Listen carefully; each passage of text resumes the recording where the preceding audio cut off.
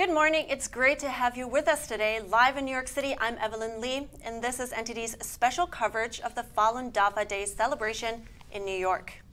Falun Dafa is also known as Falun Gong, and it originated in China, and in just a few decades, it's spread all across the world in over 100 countries, and it's now being practiced by millions. But it's also a group that's been severely persecuted in China since the late 90s. And we will be digging deeper into some of those issues in a little bit. And to give us some more insight about Falun Gong and what's happening in China, we invited a very special guest. Joining me in the studio is Ben Maloney from the Falun Dafa Information Center. It's great to see you, Ben. Yeah, Evelyn, thanks for having me. Great to be here. Of course.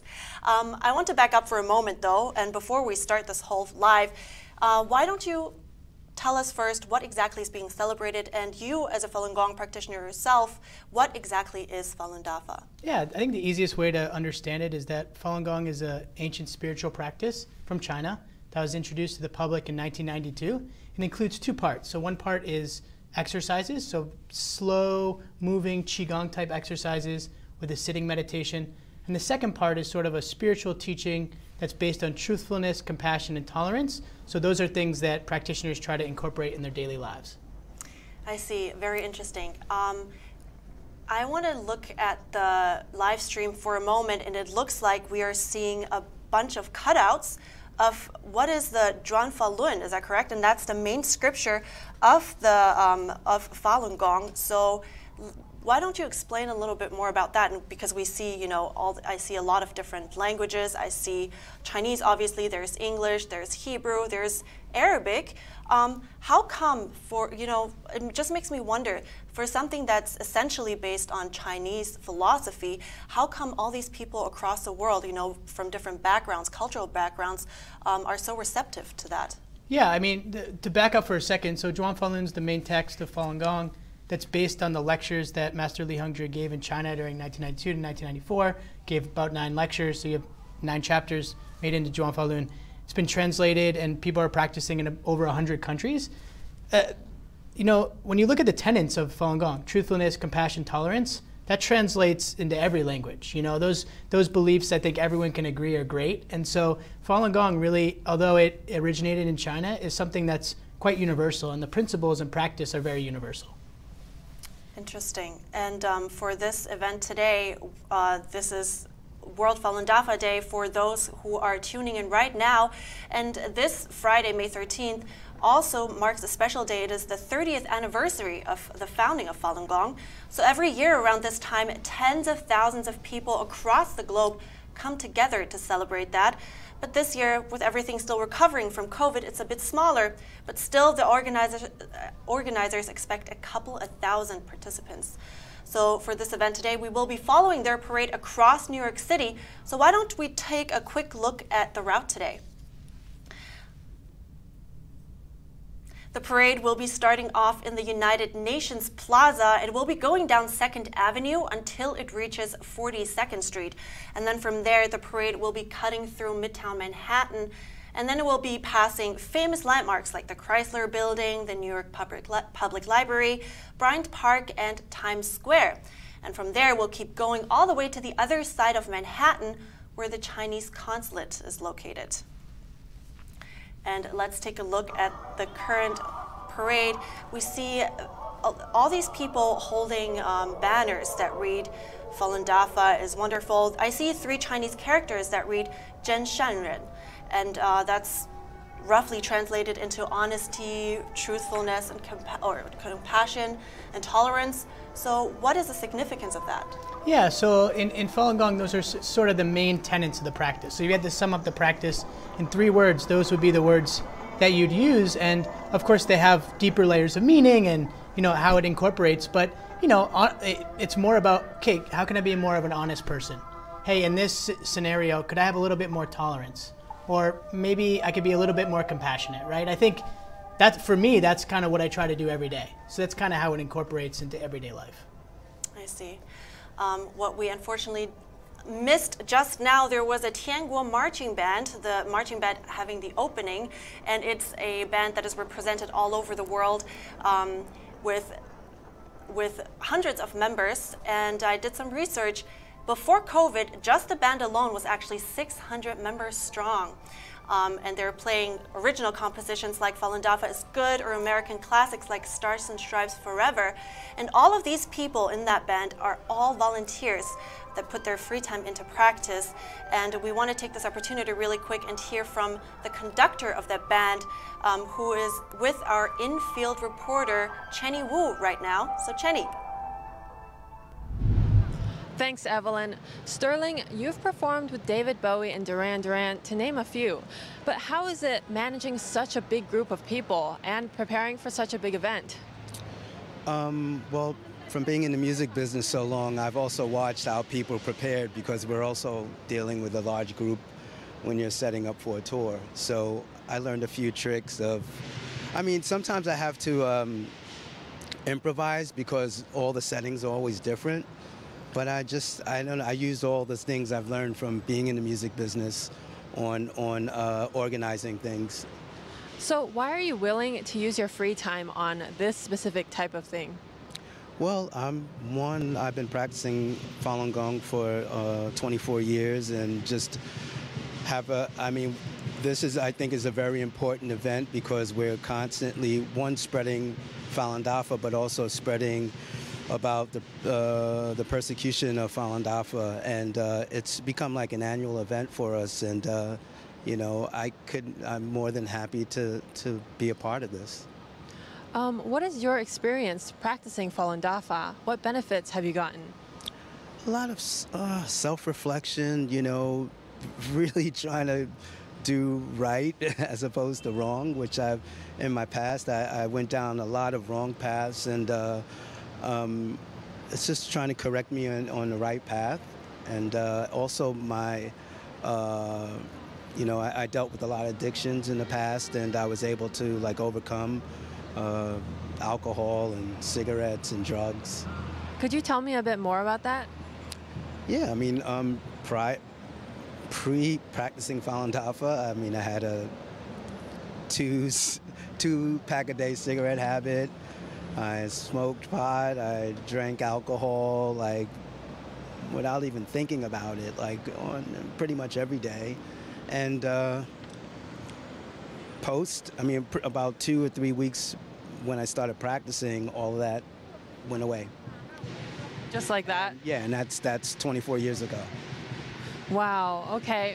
Thank you, Sterling. Back to you, Evelyn.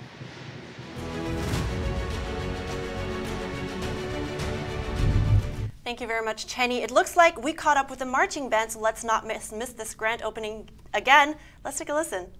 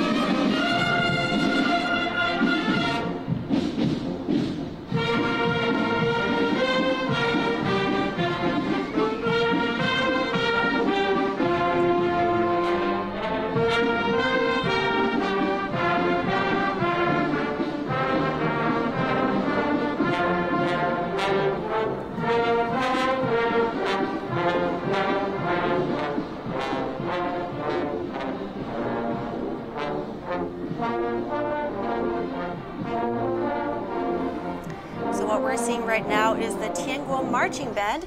The one we're seeing right now is just the US band, but they're also represented all over the world. There is a Canadian one, there's a European one, and I know there's also a Taiwanese one, but that's just to name a few.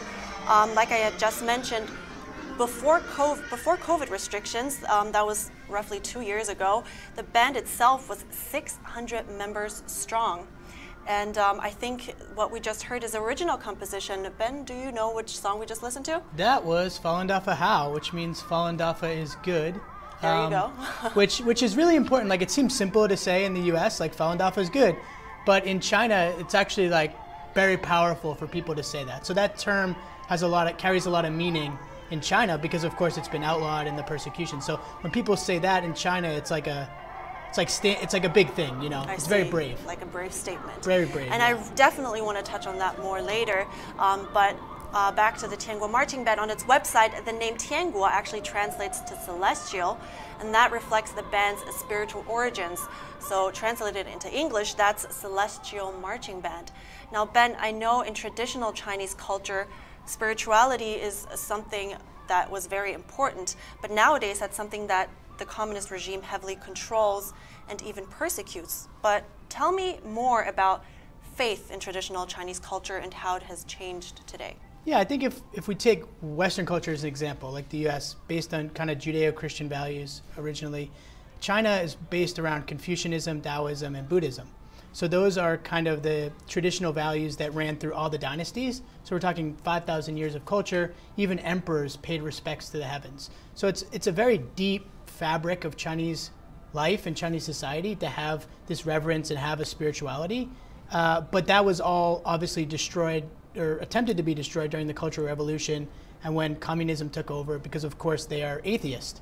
So they don't, they're the highest in their minds, right? So that kind of is what kind of destroyed Chinese culture, traditional Chinese culture in China.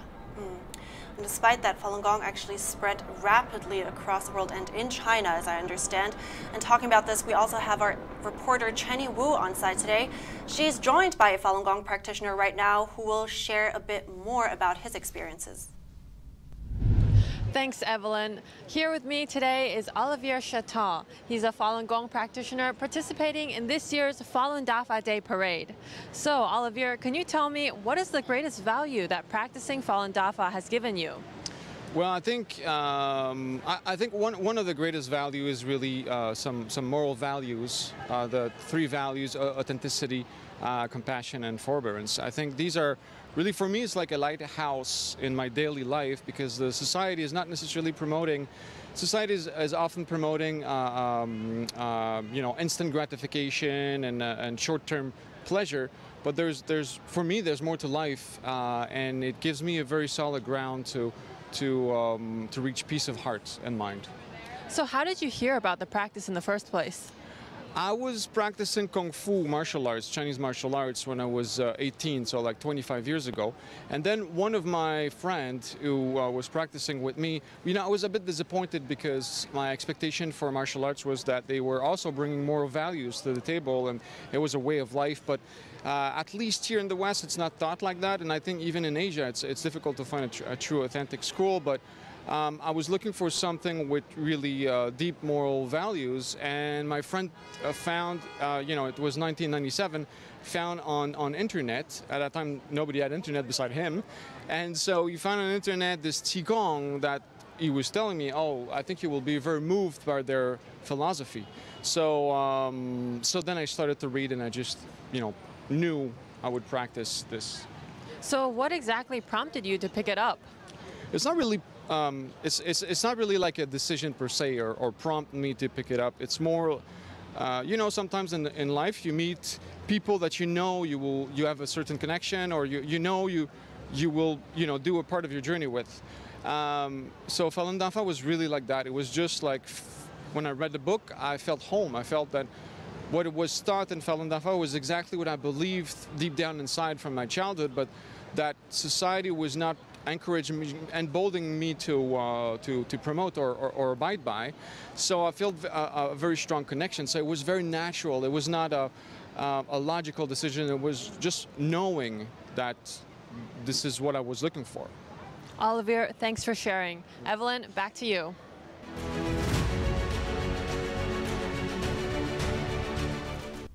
Thank you, Chenny, and welcome back. For everyone that's joining us right now, this is a live coverage of the World Falun Dafa Day celebration in the heart of New York City. And we just heard some personal experience from a Falun Gong practitioner. Ben, I'm interested, how did you get into Falun Gong? Yeah, it was interesting to hear his experience and Sterling's experience. For me, I was 20 when I was introduced to Falun Gong in college. I mean, a little backstory, like I was a pretty hyperactive kid when I was young, and so in the West, sometimes they medicate you for that. So I remember 2nd grade, they gave me Ritalin, and I was taking kind of that throughout my life for ADHD. And then later, I kind of got into drinking and partying when I got a little bit older, and was taking antidepressants. So like, you know, I grew up in a great place and great education and was going to a great college, but I was, you know, a little bit, had a lot of these kind of issues I couldn't figure out. And I didn't have, like, I didn't know anything about meditation. And my cousin's like, hey, I started practicing this thing, and why don't you try it out? And so I remember when he introduced me to the sitting meditation, we went and kind of did it. I was a little reluctant, and I felt like a weight was lifted off my shoulders when I was doing the meditation. I just felt very light and like peaceful, and I'm like, what is this? You know, what is this feeling? So you went from having ADHD to meditation for how long? Yeah, now I've been practicing about 15 years, and yeah, if I want to be, you know, if I want to brag a little, you know, then I do about an hour to 2 hours of meditation a day, and I'll sit in meditation, like the sitting meditation, for an hour. In Falun Gong, it's an hour meditation, but that took me a really long time. Right. Yeah, that wasn't overnight. It starts at 5 minutes, 10 minutes, 15, but you know, an amazing thing starts to happen. You know, for me, like right after I started practicing Falun Gong, it was like, what is this thing, right? Coming from the West, you feel like, where's the temple? Like, do I need to pay someone? Like, do I go to a class? What's the structure here? And Falun Gong's not like that at all. It's like, you go to the park and some people are practicing, they go home, you go and maybe you study with some people, then you go home. If you show up, okay. If you don't show up, no big deal. Nobody takes your name. Nobody's ever asked me for money in 15 years. So it was very different. And when I started practicing, you know, like it gave me kind of a lot of principles to live my life by that I didn't have before. And what ended up happening very shortly after that is like the desire to drink went away. I mean, very similar to what Sterling said. I didn't need antidepressants. I didn't need, you know, the ADHD medication, which they give you so you can concentrate and study. And I ended up graduating with honors from a top college in the US without that, you know? So it's amazing kind of the benefits meditation can give you that, you know, you can do it that way as well. And I imagine that, well, you actually mentioned it, it's quite a journey. You went from 5 minutes, going back to meditation, to 10 minutes. So would you say, you know, I imagine it takes a long journey to actually reach that peace of mind. Would you say with that, a lot of in you has changed?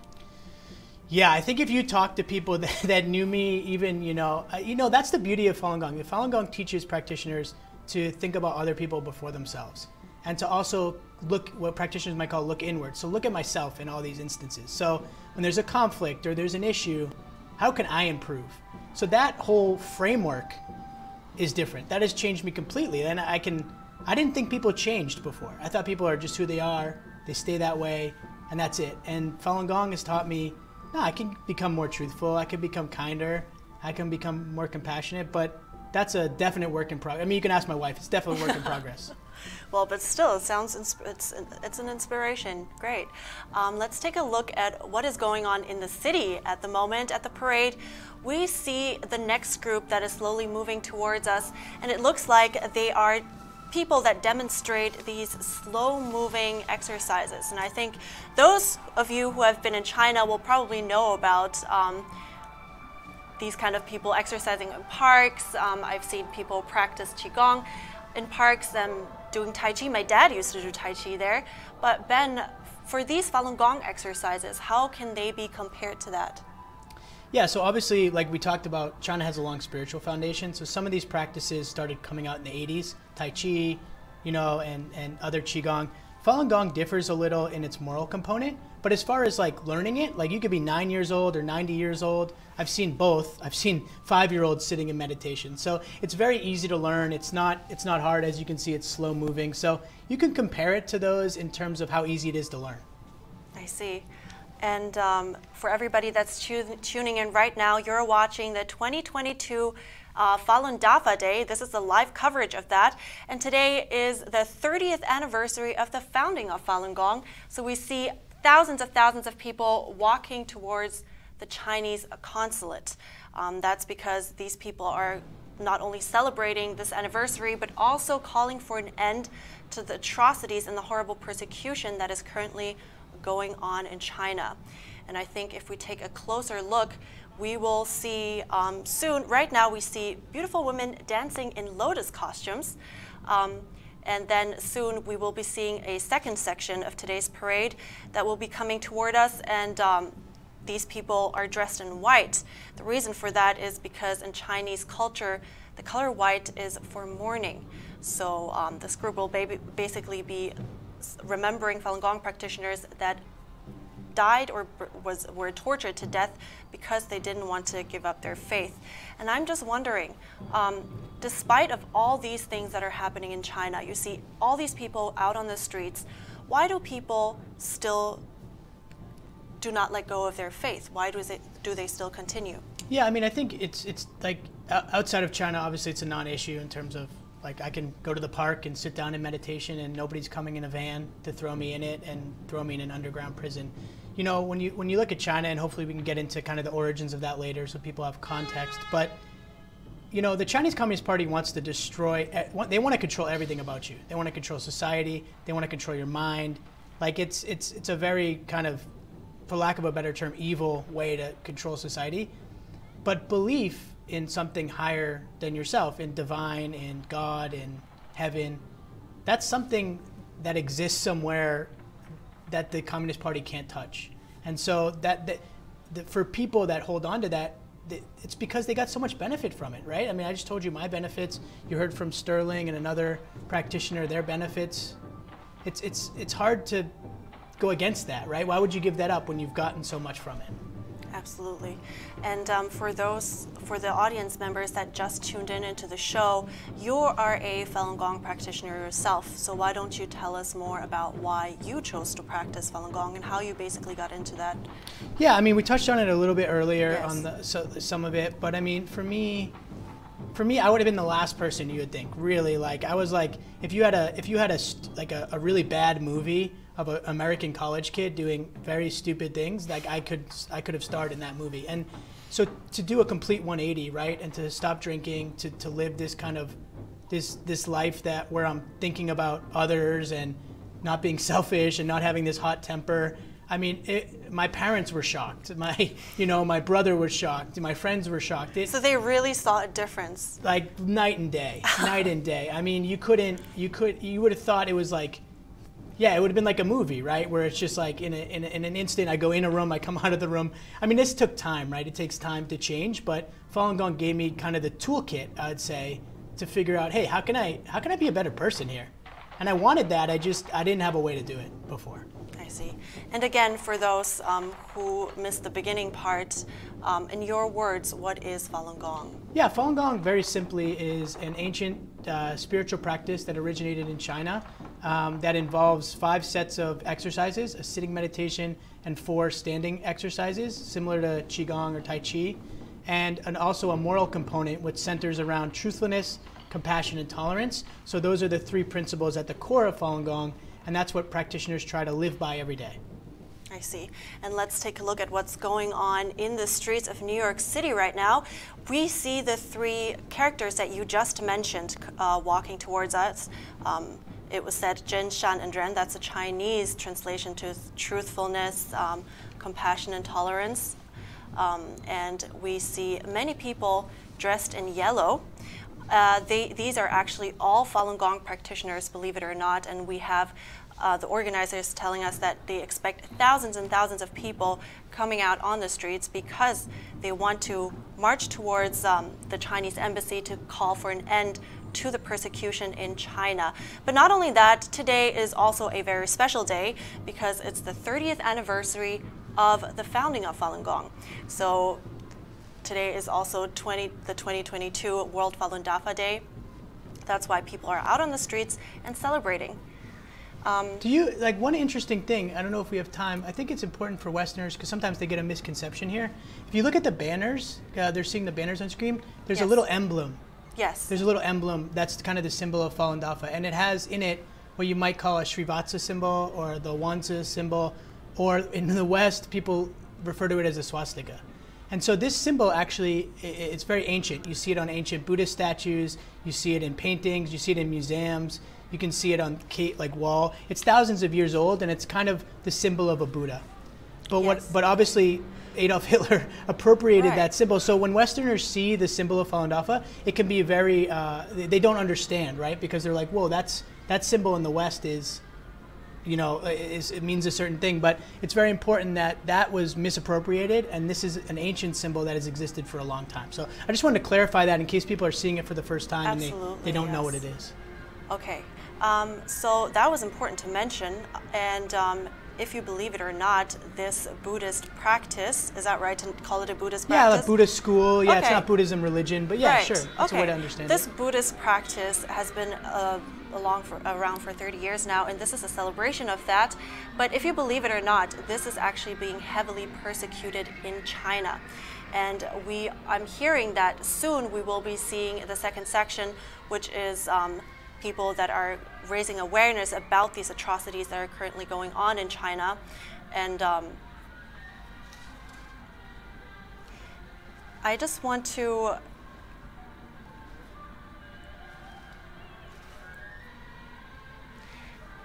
here. So the day that this happened was actually July 20th, 1999. Sorry, I need to get my facts straight about that. It's the day when this crackdown on Falun Gong practitioners started. And I want to know how this happened. So let's watch a video about that day. In 1998, the Chinese government estimated that between 70 and 100 million people in China were practicing Falun Gong. It was the most popular practice of its kind in Chinese history, but the leader of the Communist Party wanted it gone. In the early hours of July 20th, 1999, public security bureaus carried out an organized operation to arrest the volunteer coordinators of Falun Gong practice sites throughout China. This was ordered by then-Chinese leader Jiang Zemin. He declared that Falun Gong should be eliminated within 3 months. When his campaign failed to stop Falun Gong, he simply cracked down harder. Jiang Zemin implemented a strategy to eradicate Falun Gong practitioners by ruining their reputations, crushing them financially, and eliminating them physically. He also declared that beating them to death counts as suicide. From 1999 to the present, the Falun Gong website minghui.org has verified at least 4,700 cases of Falun Gong practitioners being persecuted to death. But some estimates suggest the true number of practitioners killed is actually several hundred thousand. In response to 23 years of brutal repression, Falun Gong practitioners inside and outside China have been unyielding in their efforts to expose the persecution through peaceful activities.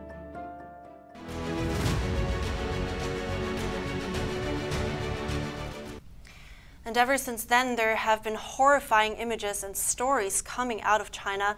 And there is this woman, please be aware that this is going to be a graphic image, but there is this woman, she's quite well known in those circles that deal with human rights. Some of you may be able to catch her in one of those banners. Her name is Gao Rongrong. There you go, there you see her. Ben, what is her story? Is she still alive? Yeah, wow.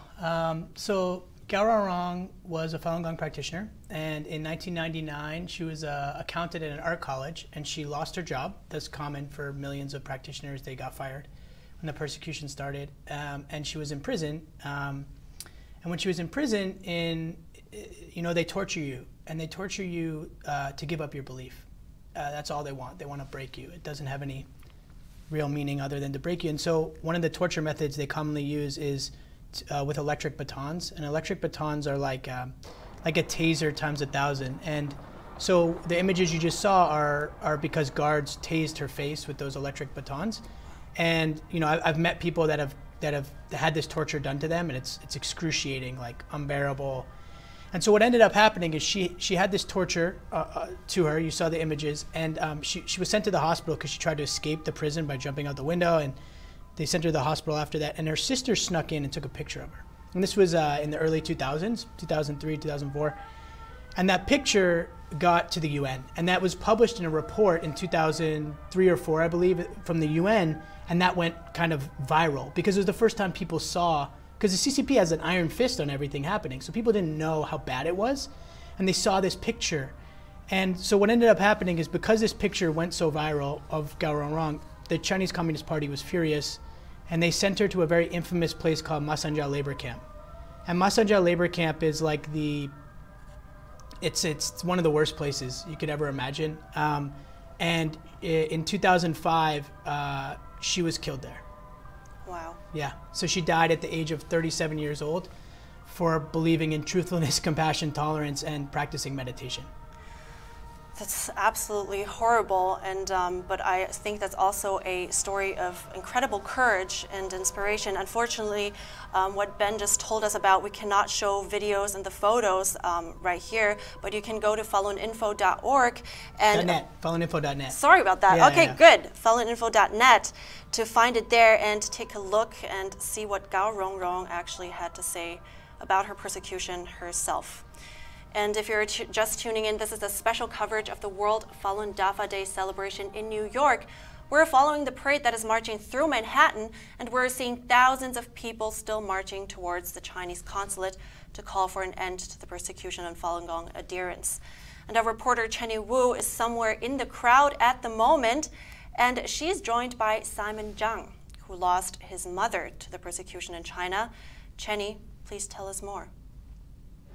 Thanks, Evelyn. Here with me is Simon Zhang, whose mother was taken away to the labor camps for practicing Falun Dafa.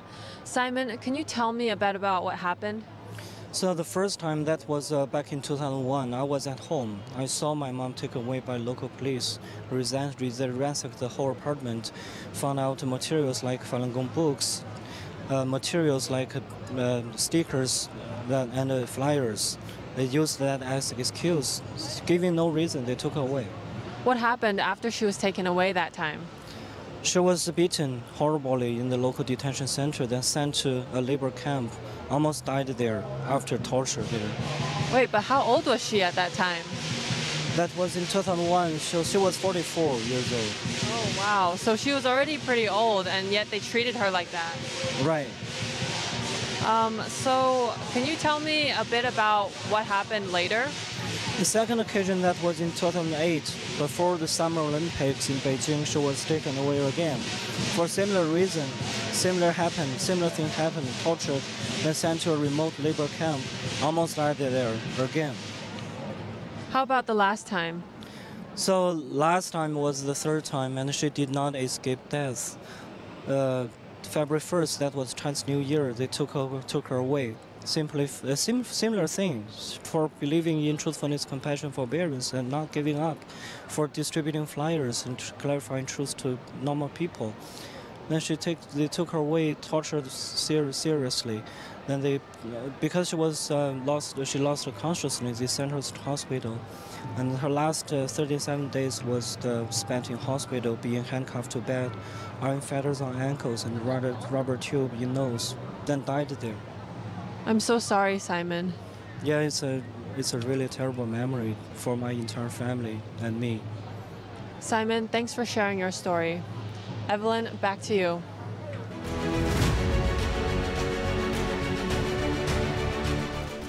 How horrible for a child having to go through something like this. But one thing that's incredible is that the CCP did actually promote Falun Gong in its early days. And interestingly enough, there are old news packages from state-run TV stations that prove just that. So let's take a look at one of them. 接下来，请收看2条本市体育简讯。今天一大早，上海体育中心人头攒动，本市近万名爱好法轮大法的练功者汇聚一处进行推广表演。法轮大法创始人李洪志师傅于92年向社会公开传功讲法，受到广大群众的欢迎。6年来，此功法以练功时不受场地、时间的限制，以及无需意念引导等不同于其他气功的全新内容，令人耳目一新、独树一帜。 到目前为止，包括港、澳、台在内的全国各地都有了自发性的群众练功组织，并传遍欧美、澳、亚4大洲。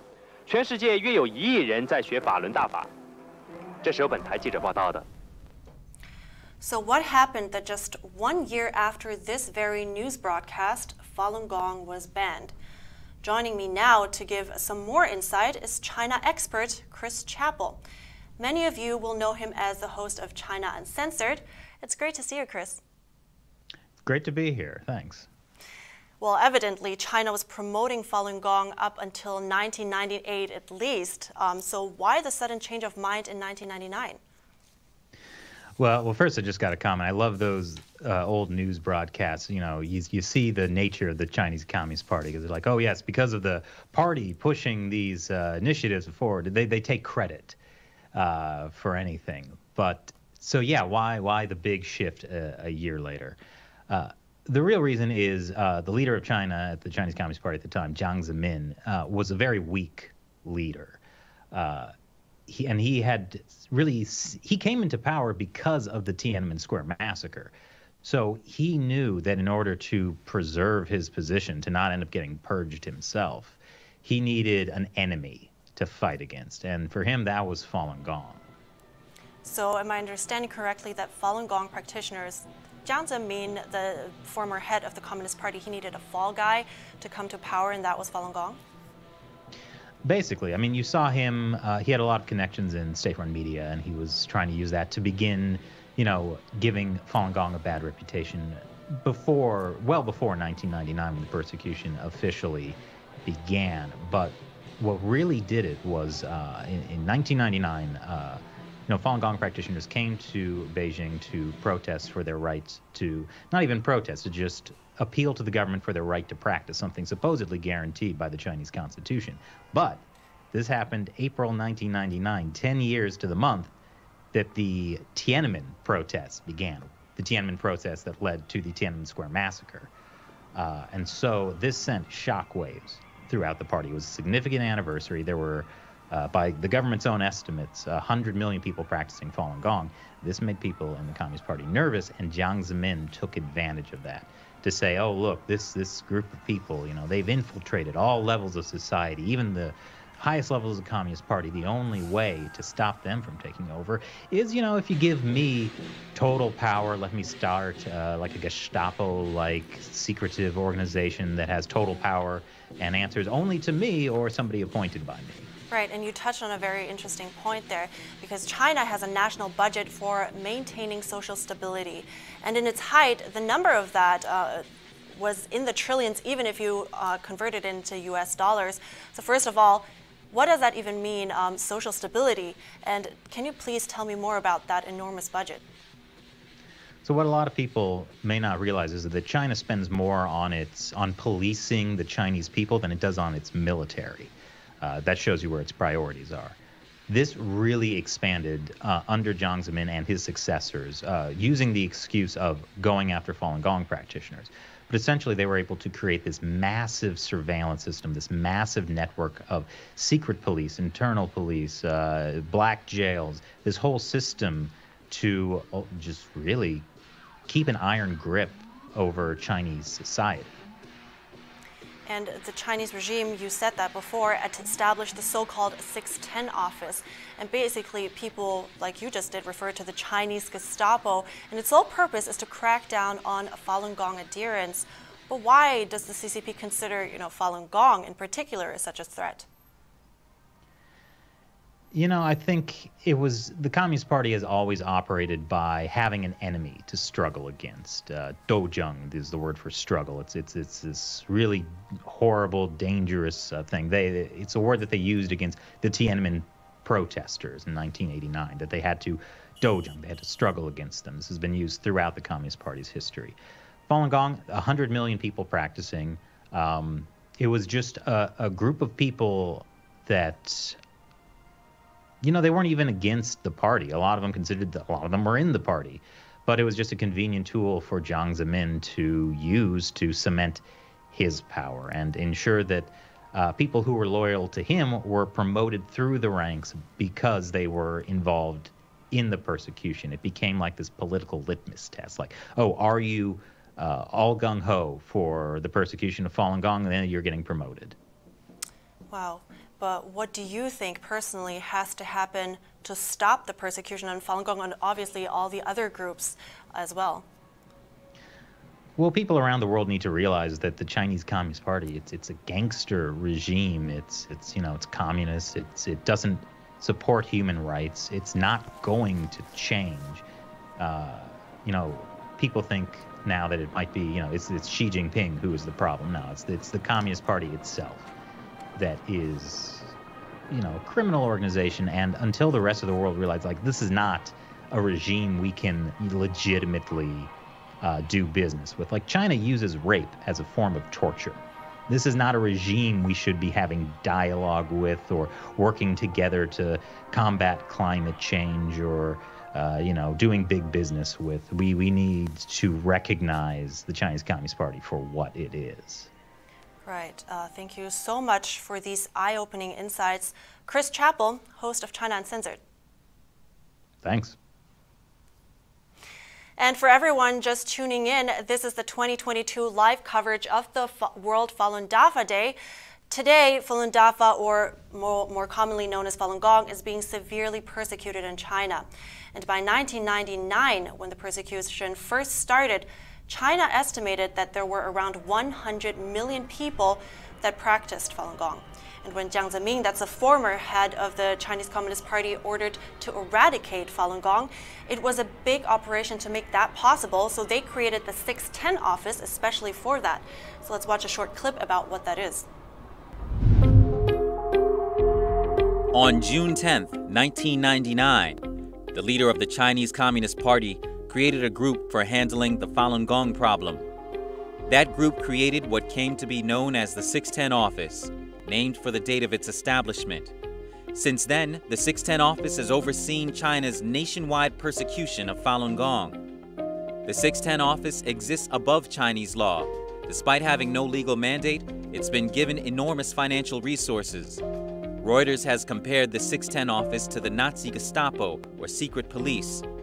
The 610 office has deep ties to the Chinese police, labor camps, state-run media, the court system, schools and universities, and even Chinese embassies around the world, directing them to carry out the Communist Party's persecution of Falun Gong. For nearly 23 years, the 610 office has been responsible for the mass surveillance, arrest, detention, and torture of millions of Falun Gong practitioners in China.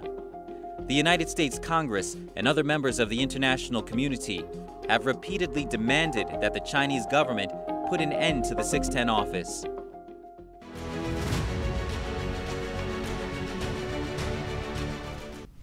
And when Jiang Zemin said to, in his words, eradicate Falun Gong, Ben, please give us an idea about what exactly that meant. How did he and his people go about that? Well, they're still going about it, but his direct quote is to defame their reputations, bankrupt them financially, and destroy them physically. So that it's not a secret. That was his game plan. That is what they're doing, right? They defame their reputations is an important one to go on because it doesn't just happen in China, it happens outside of China. The first thing they had to do is turn the public against Falun Gong, which wasn't easy, right? 100 million people practicing, that's 1 out of every 13 people in China. Everyone knew someone practicing. So the first thing they did is, what is a party good at? They're good at propaganda and persecution. And so the first was propaganda. And unfortunately, that part has even stuck in the West. And then as far as bankrupt them financially, that's pretty self-explanatory. Get them fired from their jobs, leave them destitute, leave them homeless, leave them, without anything. And then the last thing is destroy them physically. That means to illegally detain them, to torture them, often to death. Horrible. For those of you who just tuned in, this is a live coverage of the 2022 World Falun Dafa Day in New York City. As you can see, there's thousands of Falun Gong practitioners out on the streets today. Like mentioned, since 1999, Falun Gong has been severely persecuted in China. And what we're seeing at the moment are banners that basically call for an end to these atrocities. We saw them passing earlier, they're still passing right now. And our in-field reporter, Chenny Wu, is following along at the moment, and she is now joined by Ariel Liu. She lost her mother because of the persecution that's been going on for 23 years now. Chenny, let's hear her story now.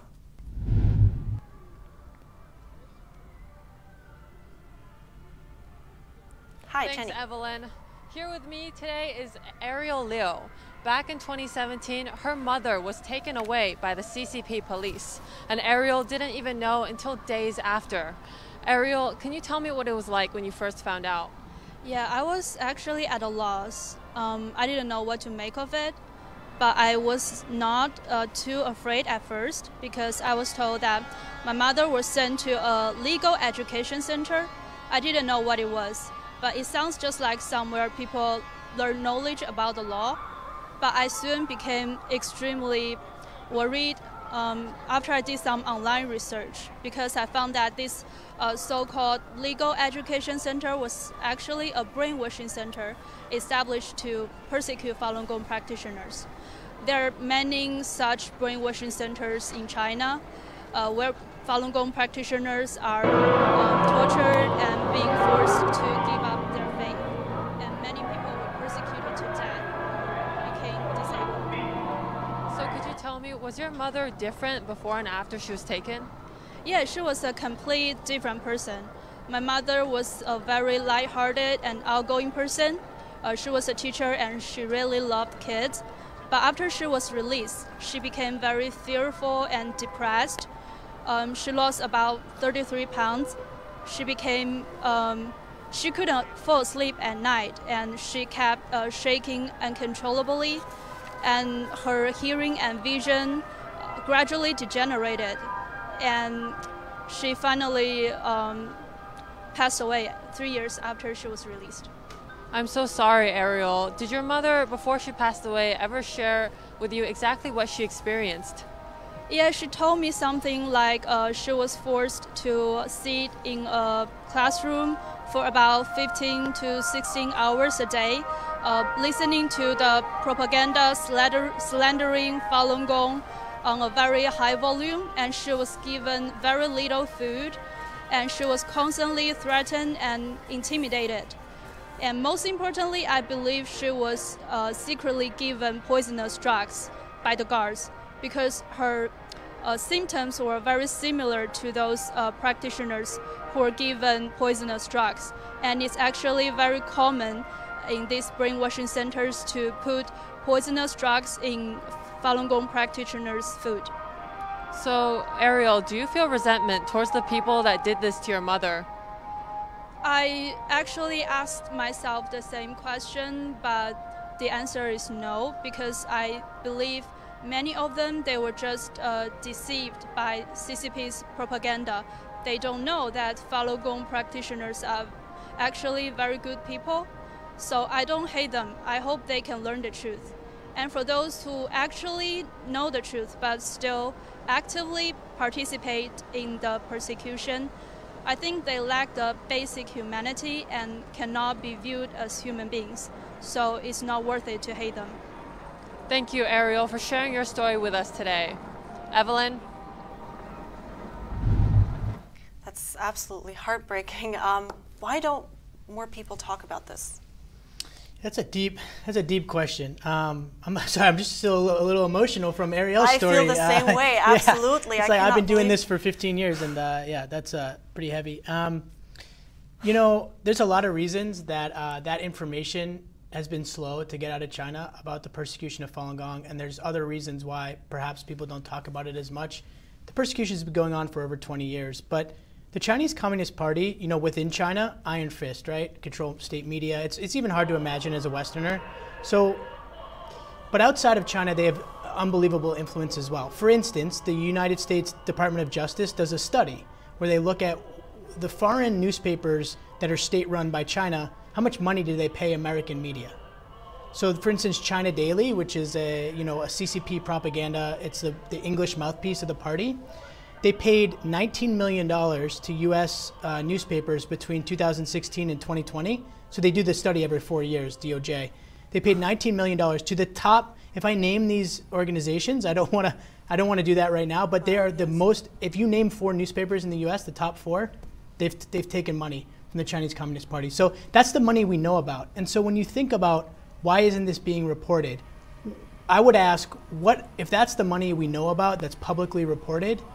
What about things we don't know about? What about business ties with China? You know, the Chinese Communist Party has a lot of influence, and I think you can't rely necessarily on the media to tell the story. We have not been able to rely on the media to tell this story enough, so it really requires, I think, people, you know, that are watching this, that are seeing this parade, to keep talking about it.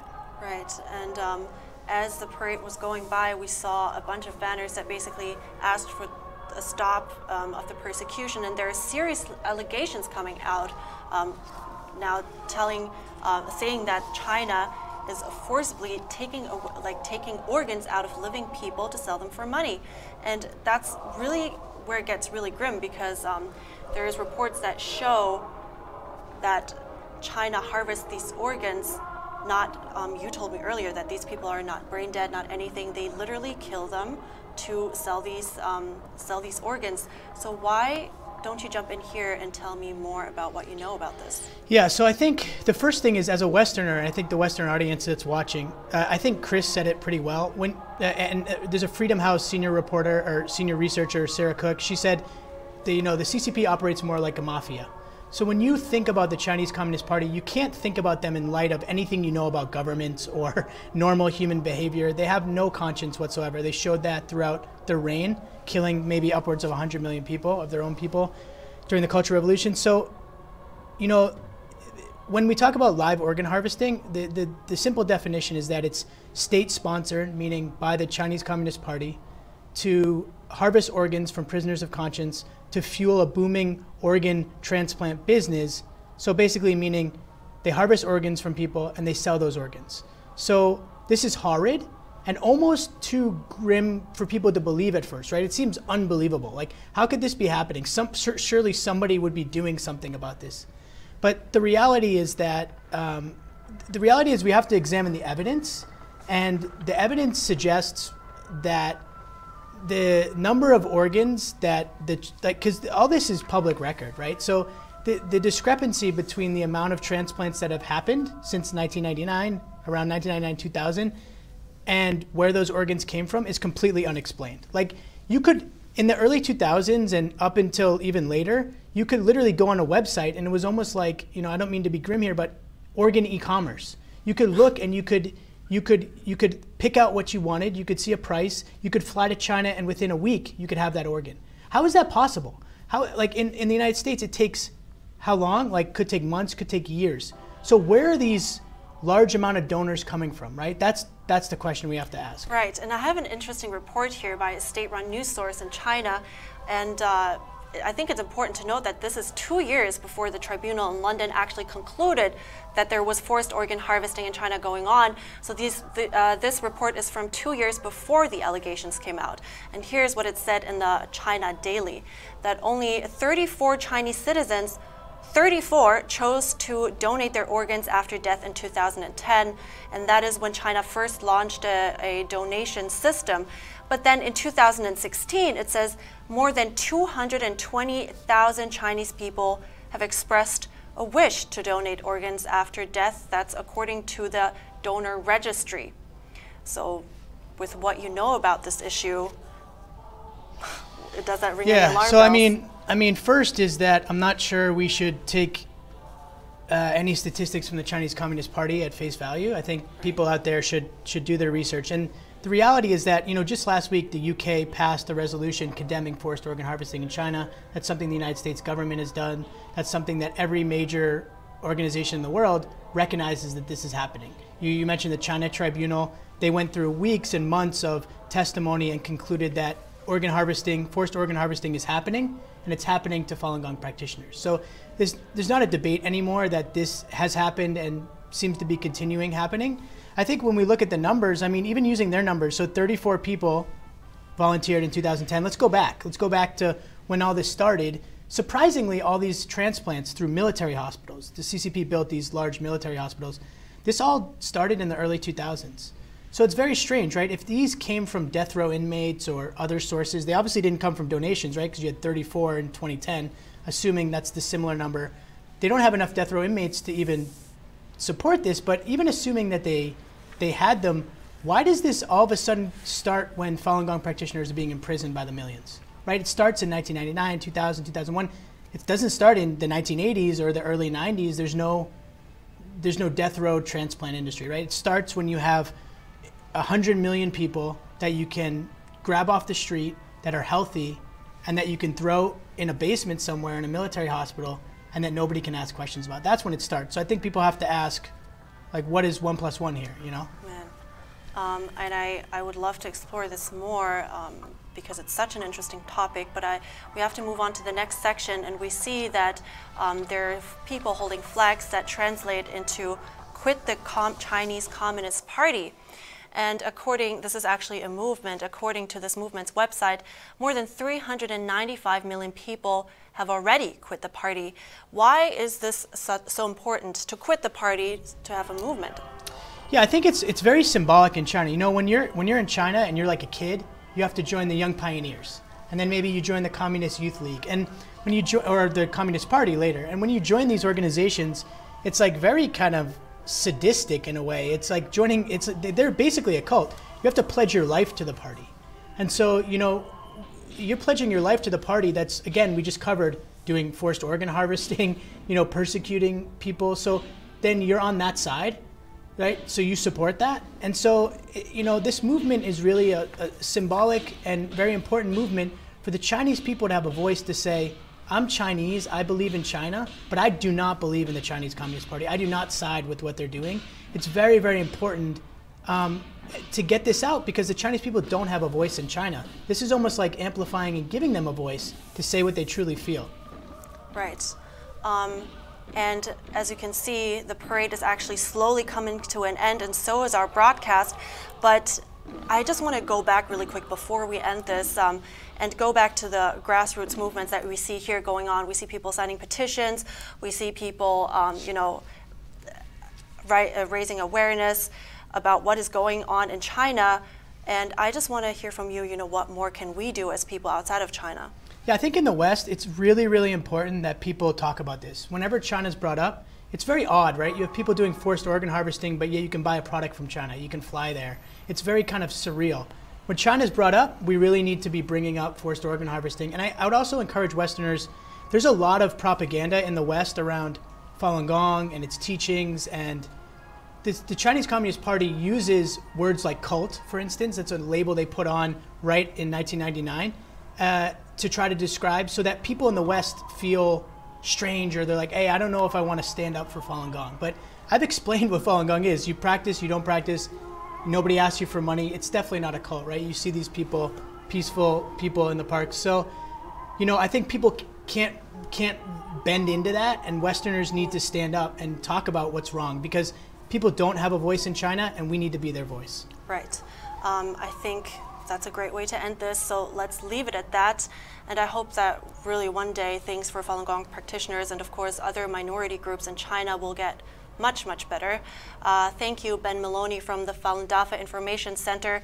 And we have NTD News Today coming up here with Kevin Hogan at 12 p.m. Eastern, so stay tuned for that.